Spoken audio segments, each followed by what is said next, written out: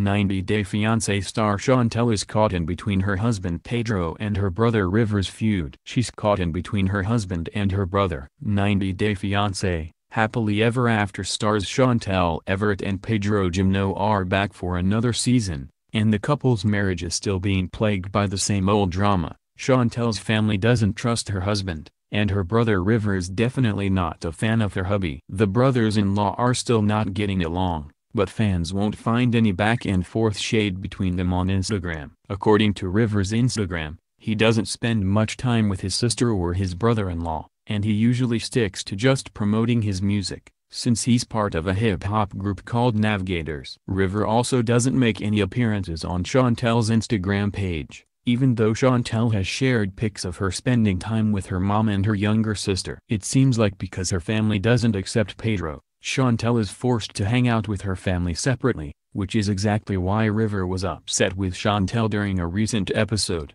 During a lunch date with Chantel, River said that he felt like Pedro was holding her hostage, and they all decide that maybe a family vacation to a cabin is just what everyone needs in order to mend things and bond. But Pedro and River are still holding on to grudges. River thinks that Pedro is disrespectful to his family, and Pedro thinks Chantel's family were also disrespectful to him and his family while they were in his home country of the Dominican Republic last season. Judging from a Season 3 trailer, it looks like things don't go according to plan because Pedro and River actually get into a physical fight, and fans are siding with Pedro.